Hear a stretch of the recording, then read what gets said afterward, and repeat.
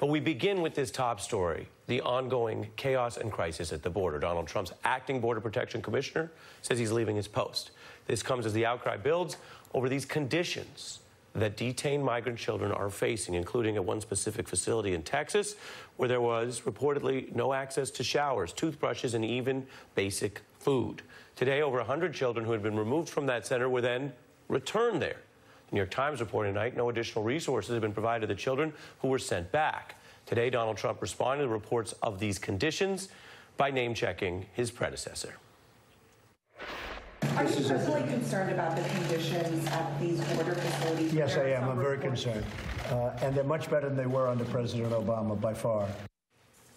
That's simply not what we're hearing from reporters on the ground or experts. In fact, in a moment, I will get reaction to all of that from the person who literally ran ICE under the Obama administration, so we can talk to people who know things about these claims. But I want to give you a little more context before we get there.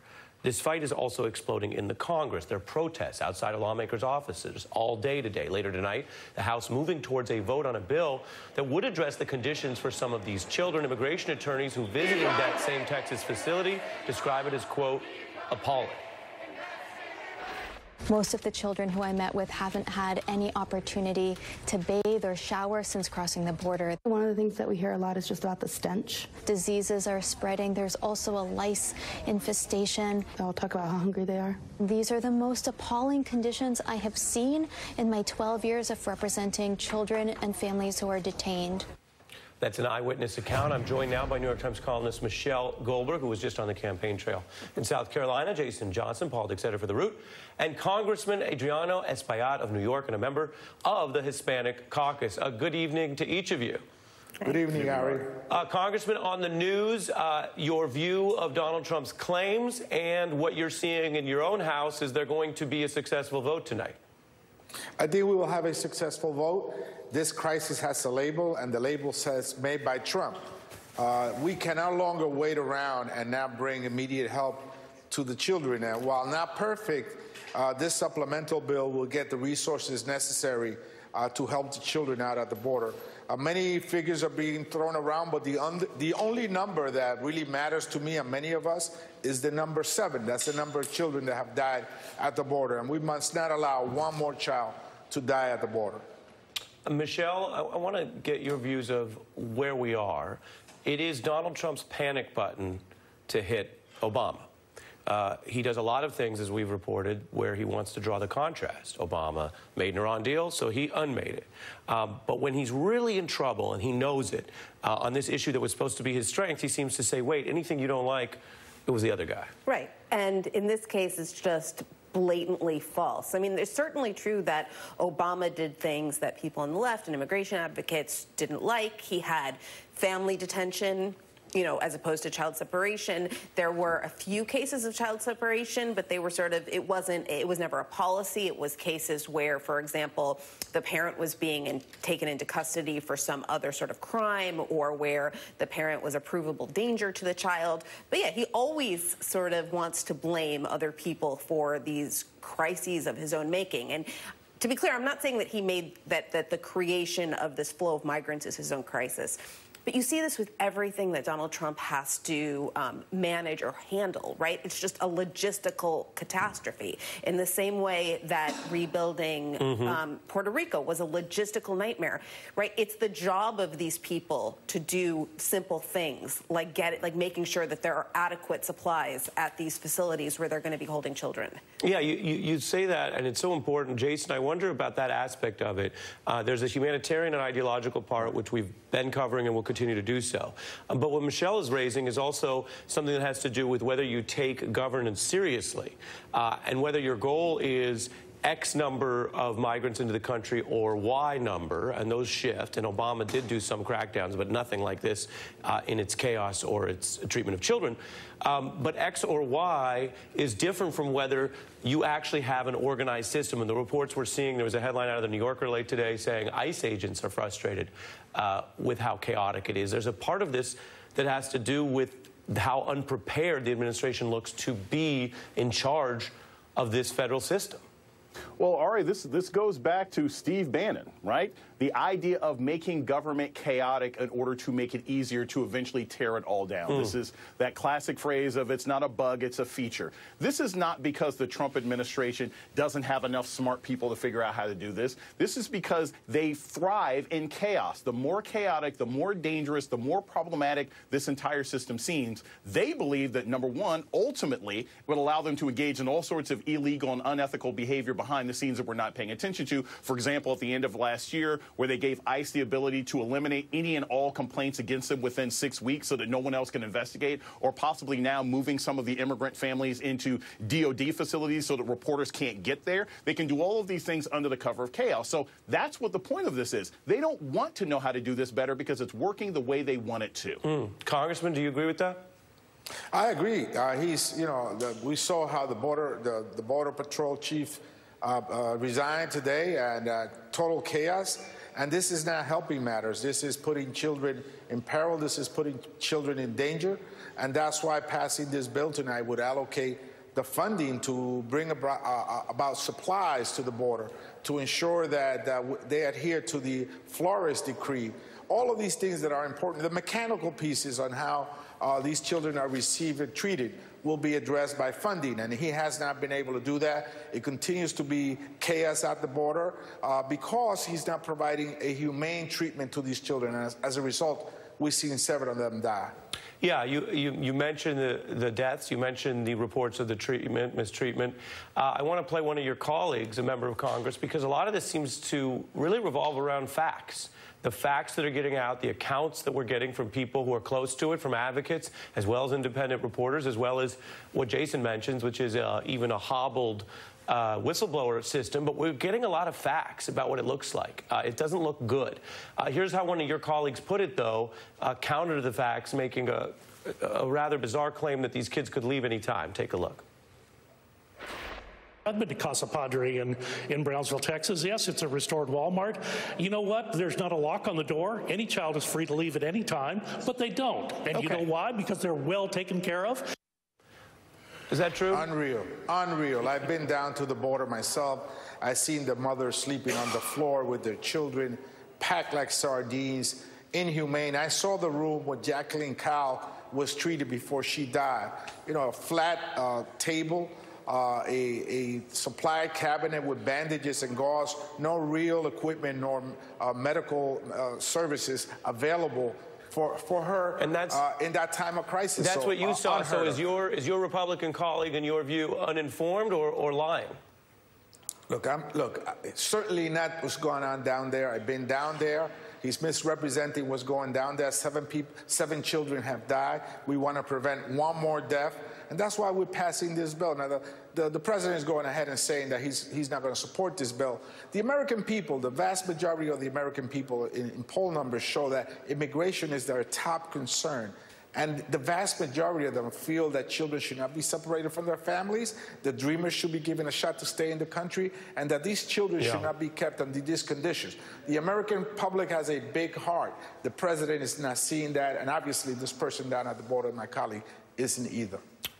Congressman, appreciate getting your perspective. I know you have the vote tonight. Thank you for coming on the beat, sir. Thank you, Ari. Absolutely. Our coverage continues. Our panel stays, and I want to bring in John Sandweg, who served as acting director of ICE under the Obama administration. This was in the period around 2013, 2014. Thanks for joining me. Yeah, thanks for having me. Let's get to the facts here. Number one, why are these problems getting worse, including the treatment of children, that you see under this administration? Well, a big part of this is the management of this crisis that the administration has undertaken. We have them cutting off aid to Central America, which is a critical component to stop the flow. And we have them continuing to apply this deterrence-based approach where we're going to try to tough our way out of this. When the fact is we cannot make conditions tougher on this side of the border than they are what the people are facing in Central America, where you're looking at the highest murder rates and governments that, no economic opportunity and governments that are incapable of keeping their people safe. And your view, just to pause on that point, is that they are deliberately trying to make it harsh or painful here. That's certainly part of the strategy, right? It's a detention-based approach. Listen, you got 300 kids sitting in a facility that was built for adult males, and candidly, built only to detain adult males for a very short period of time. Kids have no business there. Why are they there? In large part because the administration is engaged in a quasi form of family separation, where if a child is coming across with someone who's other than their parent, it could be an aunt, it could be an older brother, they are separating them ostensibly out of fear of, that they're being trafficked. But in large part, this is an effort to defeat what they believe is an effort by smugglers to game the system by creating fake families. All of this is compounding the problem. None of it, most importantly, is solving the problem, which can only be solved with more resources surging into HHS and more immigration judges to quickly process these asylum claims so people who don't have good claims can go home. Do you think the Trump administration is wrong about their view of what the smugglers are doing regarding bringing children in and families in? There's certainly some of that, for sure. Absolutely. And listen, that's something you have to be very sensitive to and very, attentive to try to detect that. The problem here is you have families that, in situations where it is families, it's just not an immediate family member. And so you have two choices. You either, one, let them, basically release them through the normal process, screen them, check them for criminal histories, do all of your investigations, make sure they don't pose a health risk, and then put them into deportation proceedings where they can go see a judge. Right. Typically, they will reunite with their family. And what you're talking about, just to slow you, you're running through it so fast, I want to slow you down. Sorry. But no, don't be sorry. I'm just saying what you're talking about is, again, whether or not the dial is up or down, a responsible process that tries to honor the human rights and the due process rights of these individuals. Because you and the Obama administration took criticism from some for your deportations or your crackdowns. What you're describing that seems to be a big difference, what we've reported, is whether that's done through the due process system or against it. And so I want to give you as well the benefit. The president took a shot, as I mentioned repeatedly, at the Obama administration, which really is at you. You were charged of ICE for part of this. Take a look. We've ended separation. Under President Obama, you had separation. I was the one that ended it. Now, I said one thing. When I ended it, I said, here's what's going to happen. More families are going to come up, and that's what's happened. But they're really coming up for the economics. But once you ended the separation, but I ended separation. I inherited separation from President Obama. He's talking about your department that you ran. Is that true or not? Ari, that's categorically false. There was no family separation under the Obama administration. In fact, the policy was the exact opposite. Do everything we can to keep families together, to the point where we even paroled back into the United States parents so they could reclaim their children. I don't know why you keep saying that. It is categorically false.